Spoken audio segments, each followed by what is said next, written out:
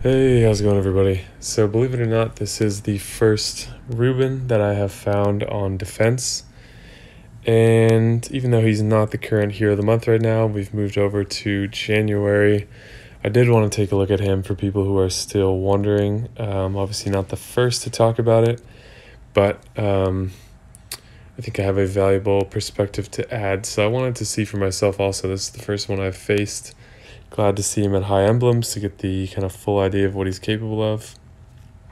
And the only dot damage on this team is Gravemaker, but that's all you really need to get an idea. Excuse me. Excuse me. Of what he's capable of. So, looking at him again, 215 damage to the target and nearby enemies. All allies get 50% reduction to damage received from status effects for 4 turns.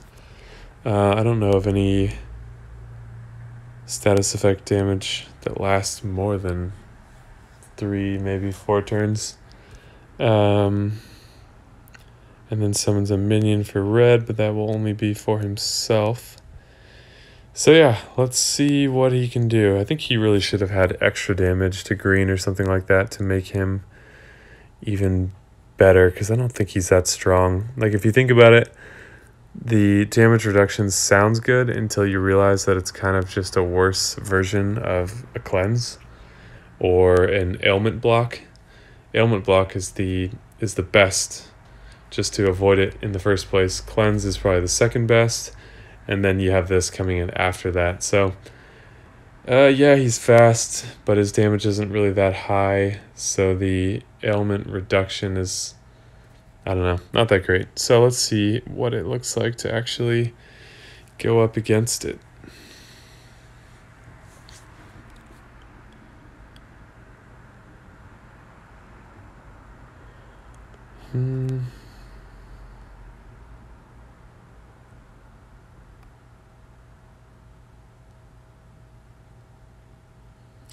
We can see what his damage is like too.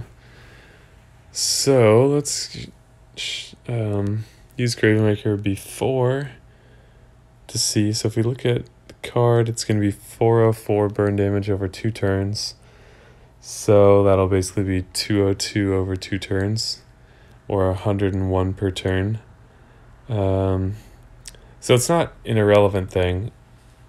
And the interesting thing is that dot damage happens regardless of the defensive stat, which is damage that gets right on through and drains straight out of HP.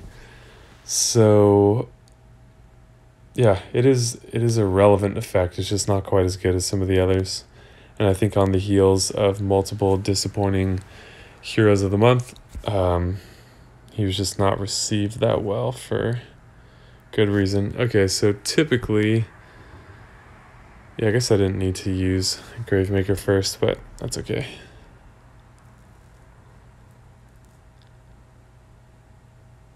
So 389, 354 to another. Granted, that is on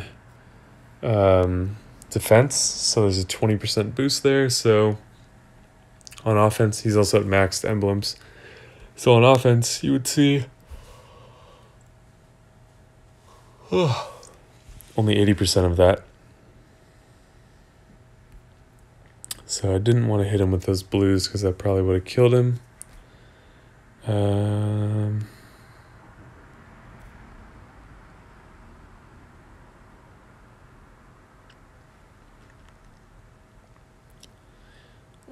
we'll let him heal a little bit, and then we will try to get that going again.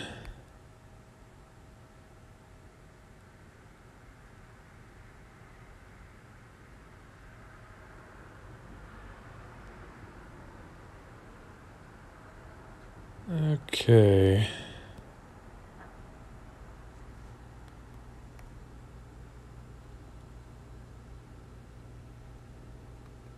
Oh, zombies.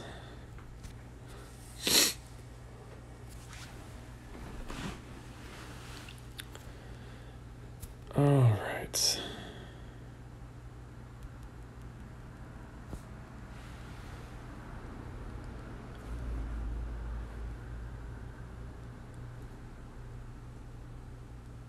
Okay, Neath is gonna go off, but we're still protected.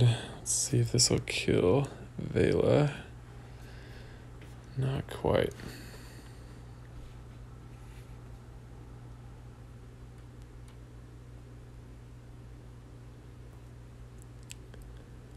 Alrighty, well, our Gravemaker is dead, unfortunately.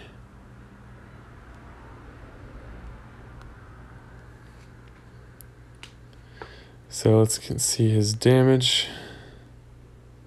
So yeah, it's about sitting around 350 pretty consistently, which is pretty low for only hitting 3 targets. If he had an ailment block for everyone, that would be quite good. That might be too good. That's what I was trying to think of, if that would be too much to balance him. I just feel like for me and my own options, he is a little bit lackluster. But as is clear now, he's definitely not useless, for example. And I think he's better on offense if you're facing a lot of teams with dot damage like there are now. He lasts for 4 turns, which is a higher duration for some of those kinds of things. Ailment blocks, I don't think we've ever seen one that lasts longer than 2 turns, except when you're talking about Garnet. But even her first level, like Vanda and Grazul, is only for 2 turns. I think her second level is for 3, and her third level is for 4 turns, I think. But that third level is like 15 tiles to charge, so it's quite... Whoops, dropped my phone. It's quite a lot. So yeah, he definitely has a purpose he definitely has value if you are... if you do have him and you don't have a lot of great red options, he's definitely worth using.